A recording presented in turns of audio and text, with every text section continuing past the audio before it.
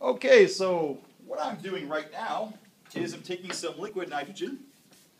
okay, this negative 196 degrees liquid, okay, just blowing some water vapor on it, some warm water vapor. Respiratory gas is CO2 and a lot of water vapor that we give off, and burning, the slow burn of cellular respiration, hits the cold, of course,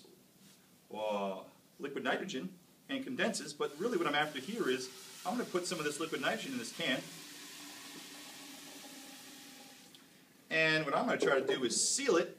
and demonstrate the vapor pressure, the force upward due to molecules escaping into the gas